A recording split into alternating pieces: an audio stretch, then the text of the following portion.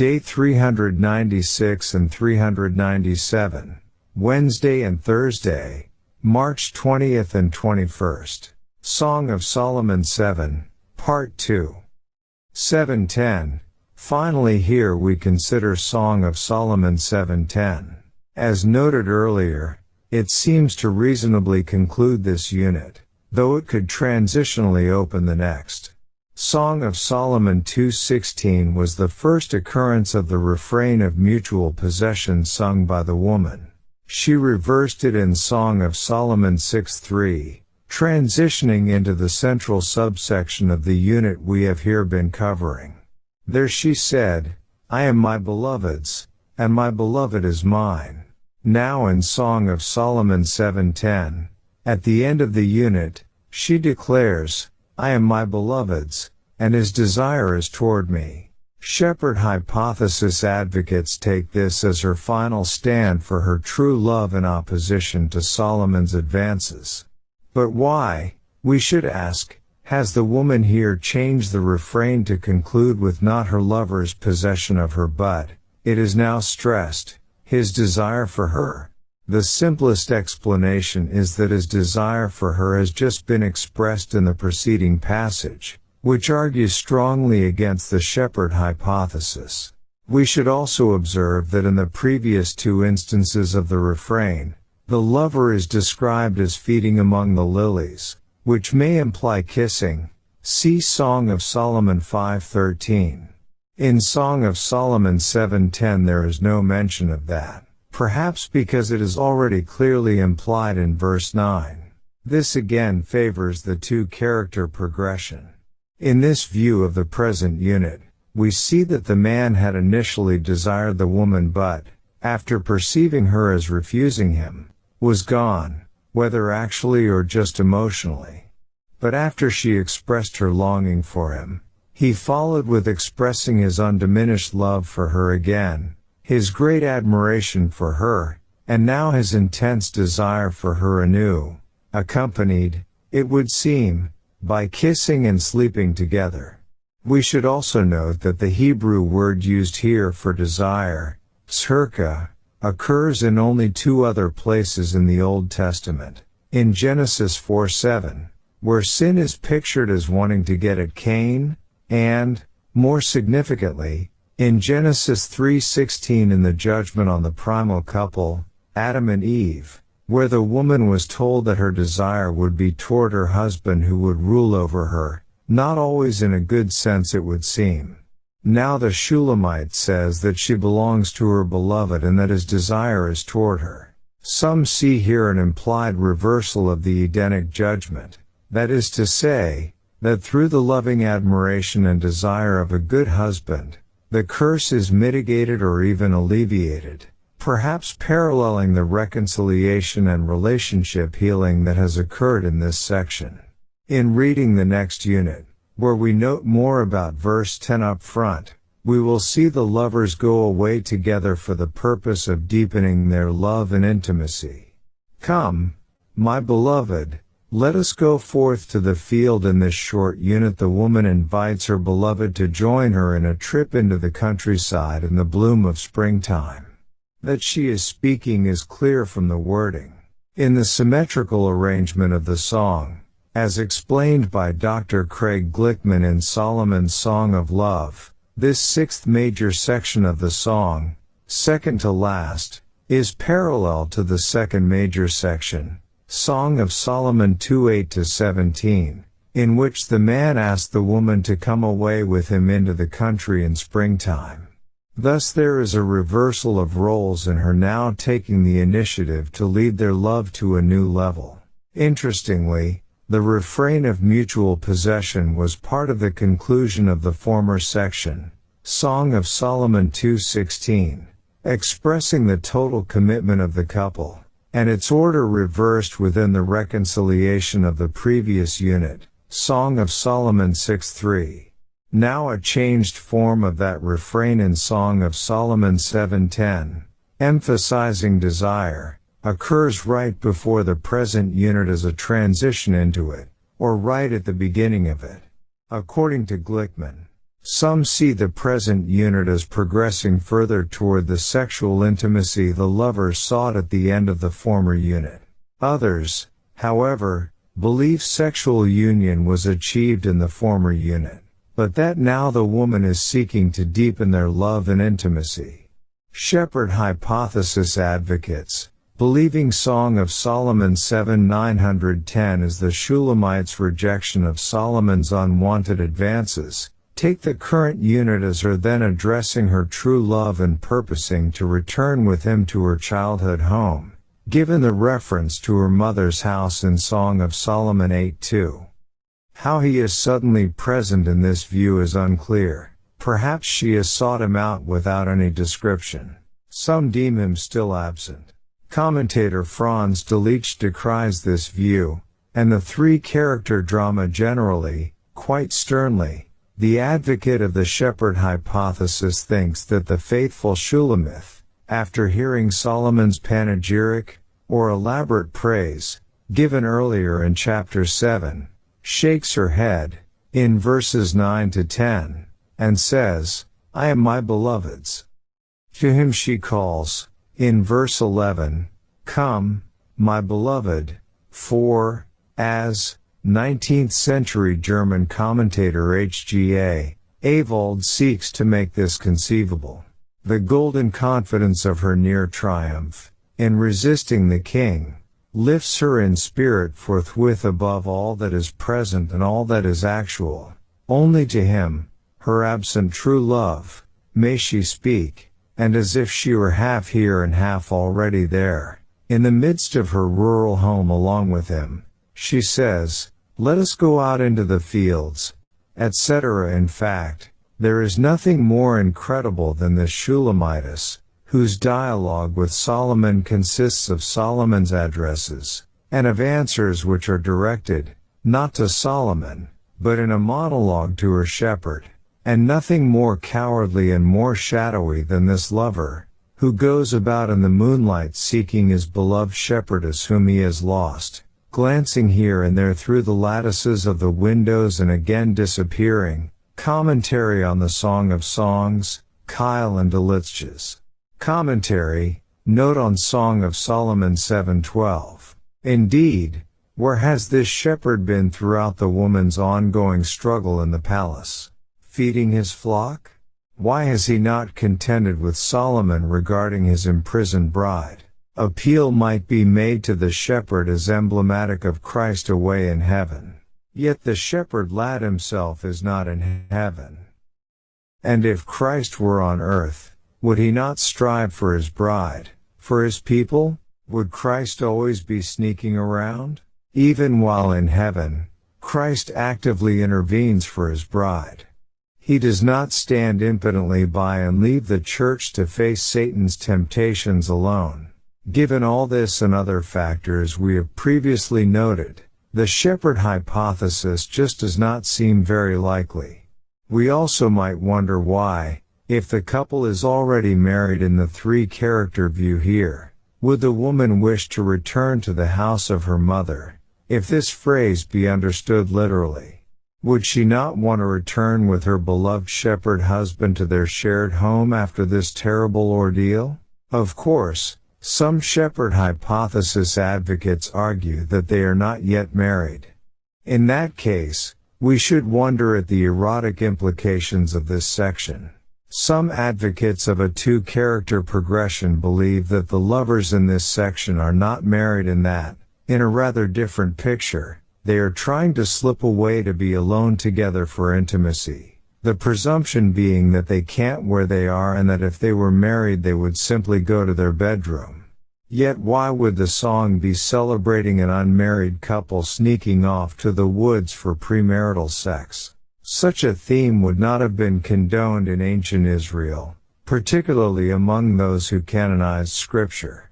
Some see the unmarried couple merely imagining future intimacy here. But given the detailed fantasizing, it would be better for the two not to meet in private.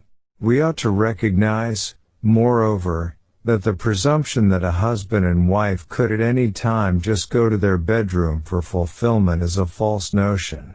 Even today it is common for married couples to want to get away from regular duties and routines to be freer to concentrate on their relationship and enjoy togetherness unencumbered. Many, understanding a getaway in mind here, believe the wife is seeking to go on a vacation with her husband, to travel into the countryside or, more specifically, to visit her childhood home. Some even think she desires a permanent move. Still others comprehend the picture here as being that of the newly married couple leaving the wedding feast with its temporary bridal chamber to go to their home, i.e., to their new life together. Many, it should be realized, understand the Shulamite to be speaking of the outdoors metaphorically, so that the couple's bedroom is in actuality, or at least in the main, the setting for intimacy. The use in verse 13 of our gates or our door, NIV, would seem to argue for this. As commentator Tom Gledhill points out, we have met this theme of love in the countryside before, Song of Solomon 2:8-13. The whole of nature seems to be sprouting and blossoming, and the two lovers want to be part of that. Their love has blossomed and become fragrant. They are ripe for love. Love in the springtime is a common literary motif. It seems to suggest that powers and urges that have long lain dormant can now burst forth unhindered and without restraint. The imagery seems to indicate that there is a time and a season for everything. There were times when restraint was necessary, but now it is the time to embrace. Ecclesiastes 3:1, Ecclesiastes 3:5. Romance in the great outdoors is also a picture of untrammeled freedom and of closeness to nature. The literary fiction reminds us of our creatureliness and of our unashamed delight in participating in the natural order of things. The message of the Song of Songs, pages 211-212. Furthermore, we should recall the metaphor in Song of Solomon 2:10-13 of the springtime of romance following a winter period of separation. Even so, here in Song of Solomon 7:11-12 the springtime romance follows a period of trouble in the relationship, a winter of separation of a different sort. 7:11. In Song of Solomon 7:11, the sentence "let us go forth to the field" has a bit of a wild connotation to it. Recall the earlier adjurations by the gazelles and does of the field, Song of Solomon 2:7, Song of Solomon 3:5, an image of lovers in the open country. Let us lodge in the villages, and the latter part of the verse may seem a bit tamer. But we should realize that the word, rendered villages here, Keparim, while it can refer to unwalled villages, occurs two other times in the song in both singular and plural form in reference to fragrant henna plants, Song of Solomon 1:14, Song of Solomon 4:13. Thus some see the end of Song of Solomon 7:11 as meaning let's spend the night among the henna bushes or even among fragrant surroundings. Perhaps a pun is intended with villages.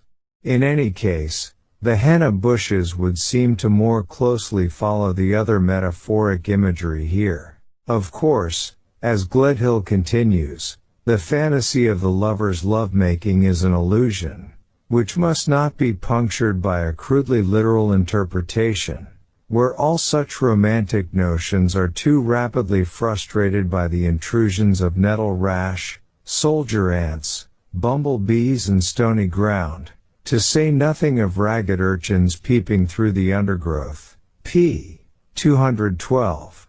That is to say, nature as the setting for love is an idealized picture. 7:12. The wording of Song of Solomon 7:12 appears to be taken from Song of Solomon 6:11, as both mention going to see if the vine is budded and the pomegranates are in bloom. The parallel mutually affirms the sexual and relationship connotations of both passages, as does Song of Solomon 6:11's parallel with going to the garden in Song of Solomon 6:2. We should also recall the vineyards in Song of Solomon 7:12 as symbolic of the woman in Song of Solomon 1:6 and Song of Solomon 8:12. There, the woman says in Song of Solomon 7:12, she will give the man her love, Dottie here referring to her loving acts or affections, the context here being clearly a sexual one. 7:13. This is magnified in Song of Solomon 7:13 with the mention of mandrakes, alternatively spelled mandragoras. In Hebrew, the spelling is dudaim, which is closely related to Dottie in verse 12. Indeed, the Hebrew meaning seems to be love plant, and it is sometimes called a love apple. The word occurs in Scripture only here and 4 times in Genesis 30:14-16, where Rachel and Leah used mandrakes while competing to produce offspring for Jacob. Yet in the song it is their property as a sexual stimulant that is in view, here, and not their aid to reproduction. Gledhill, p. 212.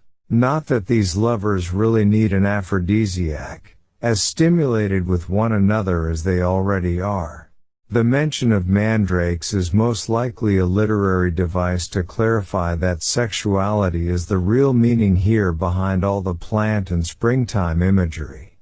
Commentator Othmar Keel points out, the plant occurs frequently in Egyptian pictures from the New Kingdom, 1540 to 1075 BC. The ancient Egyptian love song also describes the effect of the love apple. The man sings, "If only I were her Nubian maid, her attendant in secret. She would let me bring her love apples, i.e., mandrakes, when it was in her hand, she would smell it, and she would show me the hue of her whole body." Cairo Love Songs, Group B, number 21. The woman's skin is described in another love song. Your skin is the skin of the mandrake, which induces loving.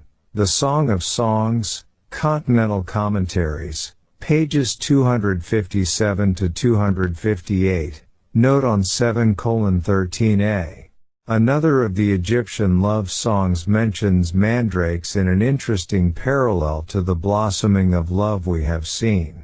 If only my sister were mine every day, like the greenery of a wreath. The reeds are dried, the safflower has blossomed, the myrflowers are, in, a cluster, the lapis lazuli plants and the mandragoras have come forth.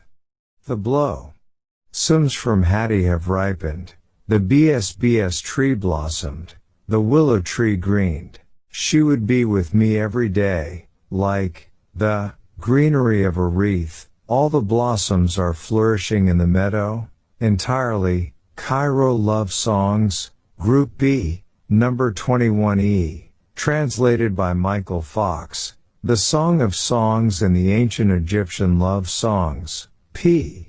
38. The mention of all manner of pleasant fruits, new and old, at the couple's gates or doors has been seen by some as a metaphoric reference to marital relations during the wedding feast.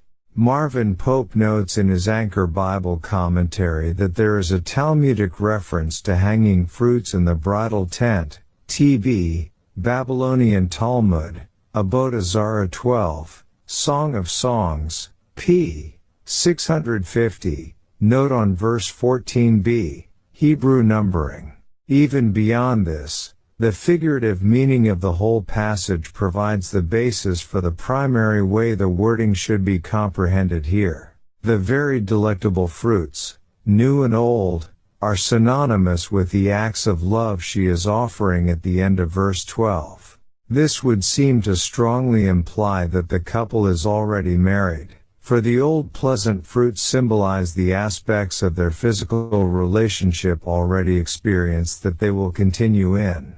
The new implies new elements to be brought into their lovemaking, perhaps introducing more romance, more adventure, more romping and play, as symbolized by journeying to the wild outdoors. End.